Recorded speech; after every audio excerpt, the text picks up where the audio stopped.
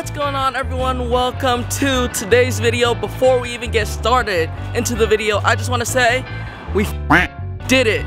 We hit 10,000 subscribers on YouTube. Shout out to each and every single one of you guys for helping me and supporting me all throughout this journey.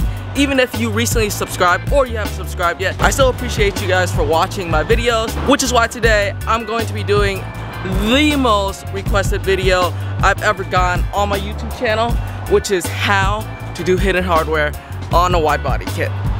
So in case you guys don't know, the car that started this channel was this car right here. Here's the picture of it when it was done and everything. As you can see, it was wide body. A lot of people thought that the kit was molded on. It wasn't. It was actually hidden hardware so I could take the kit on and off. So today we're gonna be installing hidden hardware on the new Varis wide body kit on my FRS. So without any further ado, let me go ahead and show you guys what you're gonna need in order to do hidden hardware on any wide body kits. All right, boys, everything is laid out. Now the first thing you're gonna need is some hardware, given the name hidden hardware. So I bought a bunch of different bolts right here, a bunch of different sizes, just so I can decide what size is the best. And you're gonna need some washers and of course nuts for the bolts. Next thing you're gonna need in order to make the bolts hidden is this thing. So what I have right here is called panel bond. What this is essentially, it's like liquid metal almost. It's super strong. Now this is what's gonna bond the bolts to the wide body kit. So this is definitely needed. I'll leave a link in the description below in case you guys wanna check it out. And then, of course, since you have this, you can't just use that only. You're going to need a gun, specifically a 3M applicator gun in order to use it. I rented this one from my local body shop supply stores, and that's also where I bought this 3M panel bond. Now the next thing we're gonna need is guide coat spray. This is gonna make sure that all of our body work is gonna be smooth and flat so people don't see where the hardware is, so it'll be perfect and seamless. Now, you're gonna need a sanding block. Any size is good. I specifically like the small size because it fits in your hand better. And I like the hard blocks. Don't get the soft blocks because that won't get your panels straight. Get a hard block. And then we're gonna need some spreaders right here. So I bought this spreader, which is more flexible for all the curves and edges in case I have any. And then this spreader is stiffer for the body panels that are super straight, just to make it easier on you when you sand. Fortunately for this Varis kit, the thing that I'm gonna have the most difficult time with is the side skirts right here. Bolts are mounted right there, and so when I open the door, I can't really access the back of that through here because look how thick all this stuff is. I'm gonna have to drill really big holes through the side, reach in with the socket and tighten down all the nuts and bolts. So I'm gonna go ahead and show you guys how to do that in case you have the same problem with the wide body kit that you want to install. And the way we're gonna drill those holes is with this tool right here. So this is a Milwaukee hole saw. This allows you to drill really big holes without using like a fat drill bit. This is more like a cutting disc, but it cuts perfect circles, which is amazing. Let's go ahead and start by drilling out these holes. All right, guys, I went ahead and drilled out the holes for the rocker panel just to make sure it works before I show you guys how to do it, and it freaking worked. Let me go ahead and explain this to you guys. So, like I said before, you can't really reach the back of this to put on a nut. I took the hole saw, which is right here, and we drilled out those big holes right there and right there. So now I could stick an extension with the socket on it and come all the way back here and tighten it up. Now that I know how to do it, let me go ahead and show you guys how to do it on the other side. Okay, first of all, ignore the mess that's in the car right now. So please don't slam me in the comments for that. I know the car's messy, okay? First thing you want to do is you want to take off this piece right here so you can access the back of this. And then this is held on by staples, which is right here. You can either just pull it off or pull off the staples. I could care less, so I'm just gonna yank it off. Just like that. And now we can reach the back of this, but we are not drilling through this piece, so we gotta take off this trim off right there, and then this piece, which just pops out like that. And now we have access to the metal part that we're going to drill through. Now that we have access to the back of the rocker panel, we're gonna go ahead and take off the side skirt, which is held on by whatever you desire. I use self-tapper, so Comes off pretty freaking easy. We got the side skirt off. Now it's time to start drilling. Now if you guys look at the end of the hole saw, which is right there, you're gonna see a little drill bit, because in order to cut the hole out, you're gonna need like a little pilot hole. So in order to get the hole saw to cut through straight, we're gonna have to drill right through every single layer of metal. There's about 3 to 4 layers. We're gonna go ahead, get a long drill bit like this, and just drill right through. Make sure to be careful though, because there is some wiring on the inside. You don't wanna drill through any wire.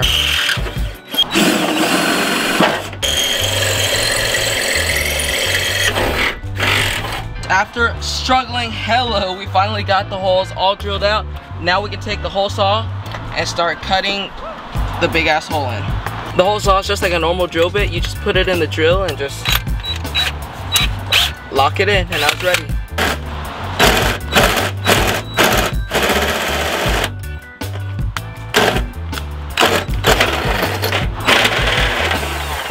Alright boys, just like that, we got holes cut out through all the layers, and so now we finally have access to mount the hidden hardware on the side skirts. All right boys, we're getting ready to start installing the hidden hardware on this wide body piece right here. I got my little brother Nick to help me out. Check it out. This man got a cast. Nick, what happened? I went on a monkey bar after school, and then I slipped and broke my wrist. Aw, poor baby. But I'm left-handed. Yep, so you're good, because you still got your good arm. So if Nick can help me do hidden hardware, then every single one of you guys should not have an excuse to not be able to do this. Because keep in mind, man is 7 and is handicapped, so I'm just saying. All right, so first thing we're gonna do is we're gonna pick a hardware. What I'm using this right here. It's a 4mm Phillips head, and it's pretty flat. That's why I picked this out. Check it out.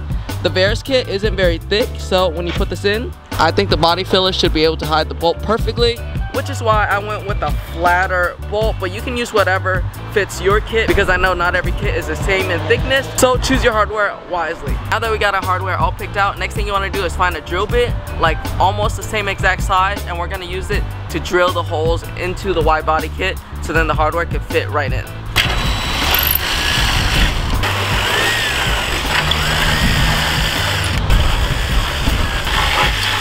Alright, holes are all drilled out. Now it's time to start the process on how to bond the hardware to the kit. We're essentially going to make the hardware one piece with this kit. And we're gonna do that by using the panel bond, which is this thing. So this is gonna bond the hardware completely to the wide body kit. But in order for that to happen, we need to scratch up both this and the fiberglass so that the panel bond has something to grip onto. So you gotta find the roughest and most grittiest sandpaper you can find, and for me, I think I got 50 grit. I'm gonna go ahead and scratch up the hardware and the wide body. How in the world do you even scratch that thing? Nick, you see it? Sandpaper, and you just scratch like that. We scratched up all of these bolts, so now we're ready to scuff up the fiberglass in all the grooves so that we can start bonding all of these bolts in.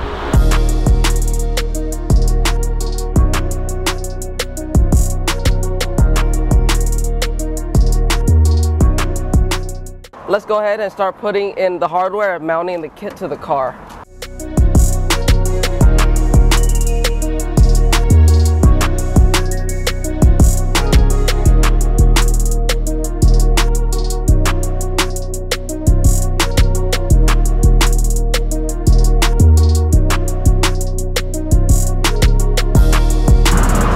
Bolts are in. Now we're gonna go ahead and attach the nut on the back side. So how you're gonna do that is you're gonna wanna take out your interior panels. As you guys can see, I already did that. Now you're gonna have access to the back, and you'll see the studs right there, and all around. Take your nut and screw it on. All right guys, the nuts are all bolted in. You wanna leave a little bit of space so you can still move the bolt around like that. So now when we apply the panel bond, we can put it on the back side of the bolt too. Nick, are you ready to help me? You're gonna be the one that puts on the panel bond, all right? Okay. You know how you're gonna do that? Is it the gun again? Yes, sir. This gun thing right here. You just take off the cap right here, like that. All right. Twist this on.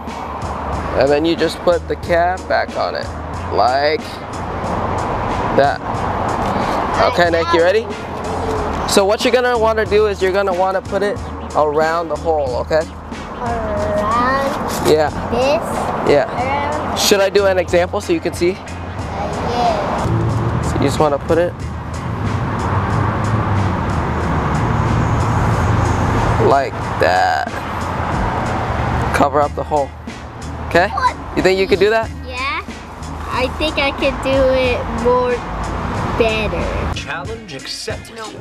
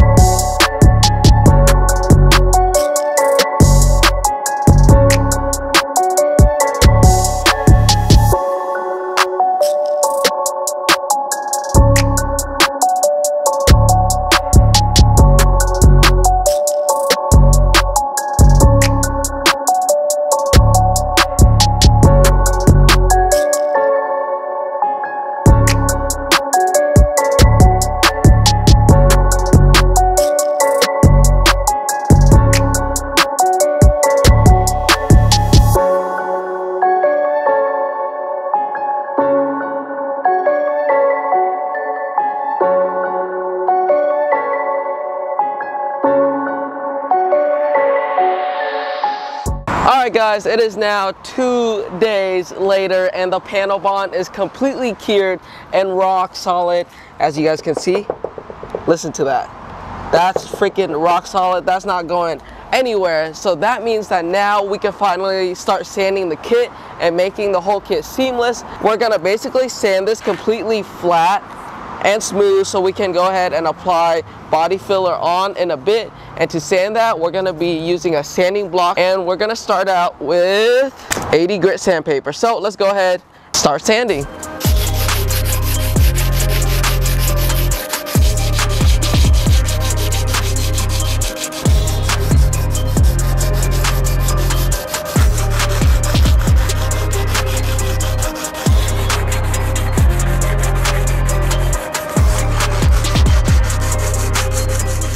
Alright guys, I went ahead and took off the wide body panel off of the car so it's easier to sand. And I finished sanding down the panel bond. Check it out. We got it pretty smooth. We see that metal thing right there. That is the bolt that we installed in it. And it's obviously a high spot. So what we're going to go ahead and do is we're going to go ahead and lay body filler over this to basically lift the panel up higher so that the hardware doesn't show as much. Once we have enough body filler laid down and we start sanding, we will no longer see all the silver hardware showing through. So let's go ahead, mix up our body filler and slap it on. I'm going to be using this Eurofill Gold body filler right here and this hardener. Okay, Nick, you ready to help me whip it up? Yeah. I didn't know they use oil in this. You remember how to do it? Yes. So you put one line across. Yeah. And a little more because you missed the front. Perfect. All right, put the cap on and I'll start mixing.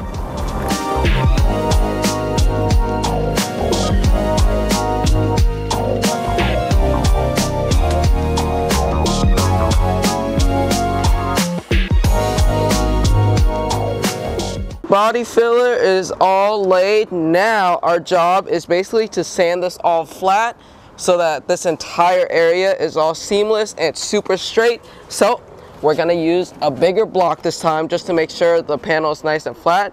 All right, here we go. Let's start sanding.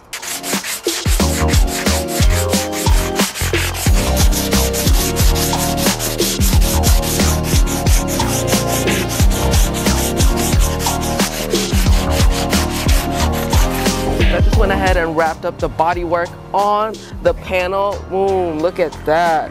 Super clean, everything is seamless. But the one thing that we have to do left, this material that we added on has like a little sharp edge to it, and the rest of the kit is pretty sleek. so the edges are rounded out. So now what we're gonna do is we're gonna bevel in these edges by using some sandpaper. We're gonna take our sandpaper with the block, round out all the edges so that it looks like factory. You just wanna do like these half circle motions like this, so you get a nice even arc. And I'm using 180 grit right now. You don't want it to be too aggressive or else you might shave through too much and you'll have to add on material. So just use 180 and just finesse it like that. So the hidden hardware on this kit is officially done and we're ready to pretty much do the final sanding before primer, and same goes for this quarter panel piece and the side skirts. So I thought that I was done with all the panels and we're basically ready to spray primer, but then I realized I still have the rear bumper pieces. We got some panel bond already laid on this piece, so we got to sand it down, do some body work to make that seamless, as well as this side.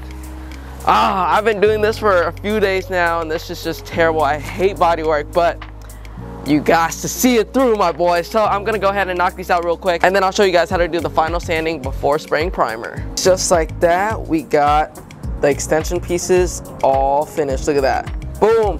Hidden hardware, baby. So now we're gonna go ahead and do the final sanding on all these pieces, and I guess we'll start with this fender I have chilling right here. We basically need to sand this and get it ready for primer, and in order to do so we got to make sure that the entire part, everything on it, is scuffed up and ready to go, and we're gonna do that with 320 grit on a DA. That's what I found to be the easiest thing to do, but to make sure that you sand everything completely, since you don't really see what you're sanding because it's kind of white, we're gonna use this right here, the guide coat spray. When you spray this, you don't want to spray it too heavy because then it's gonna be like practically paint and it's gonna be super hard to sand off. You just want to mist it on and spray it everywhere.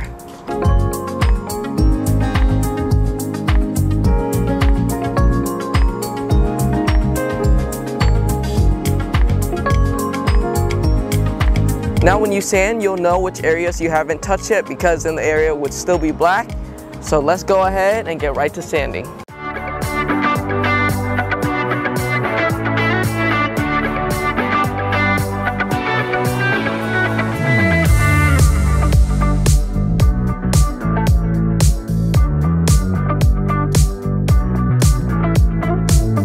Alright guys, all the parts are officially prepped and ready to go. I already went down and wiped it all with some alcohol and some wax and grease remover. So it's time to mix up our primer and go ahead and spray our primer.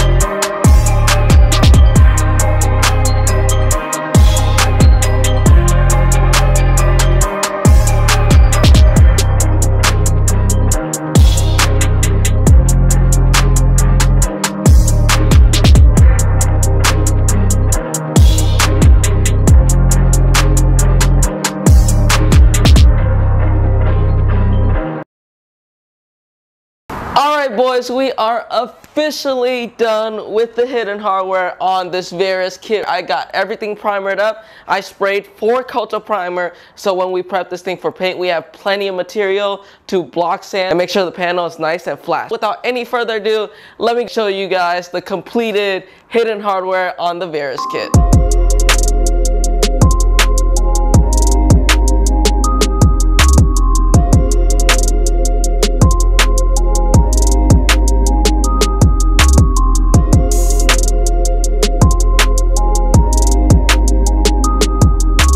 Super flat and seamless. We had to put on so many layers of body filler, but it ended up looking amazing.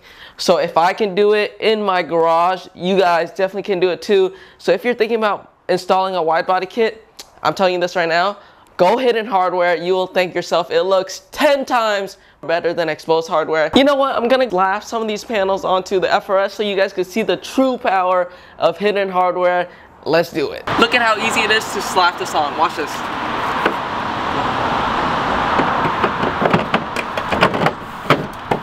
Check this out. Let me slap on the side skirt too. Boom! Super freaking easy. Now all you would have to do left is go inside, grab the nut and tighten it down, and then the Widebody kit will be completely mounted to the car and it doesn't even look like it. Very, very nice.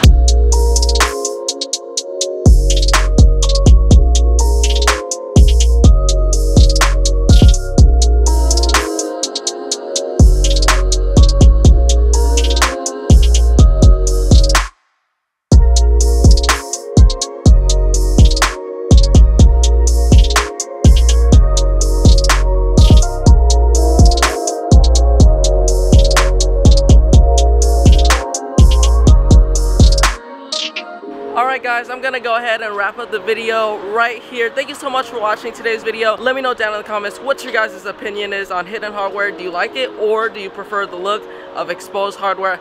I wanna know. Don't forget to smash the like button and hit subscribe if you haven't yet, and I'll catch you guys on the next one. Peace out.